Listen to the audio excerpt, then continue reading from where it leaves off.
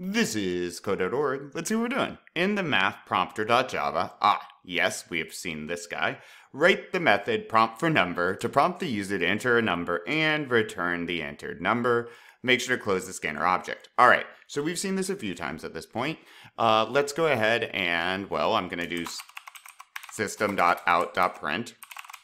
And again, guys, I'm going to do print and not print ln. And the reason for that is I want the user's input to be next to the request. So enter a number. I'll just do a colon. It's kind of up to you how you want to format that.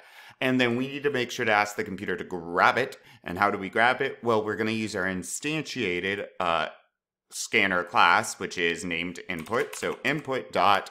And what type of number is this? It's a double. And so we've seen this before.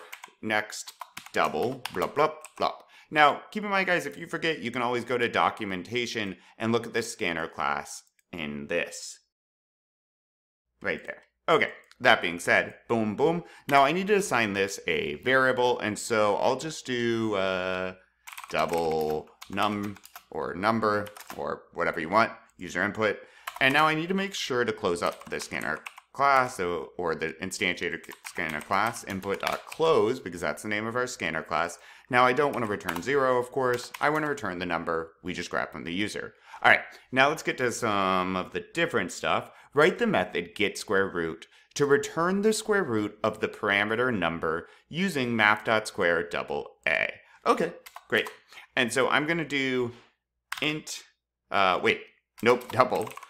double, and I'll just call this, I guess I'm going to call the result square.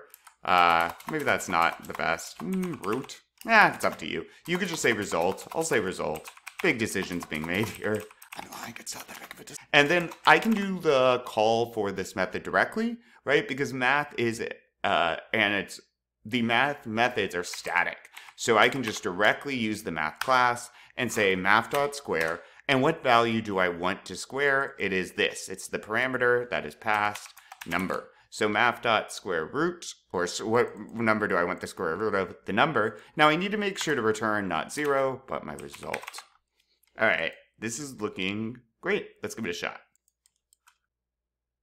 And here we go. Let me do 4 for now. Yeah, square root. Okay. Let me do 4.2 just to mess with this. Looking good. And then let's do 25.1. And just to test some of this, let's do 25.1 here in my handy dandy calculator and square root it. Yep, looking good. Cool. Onward.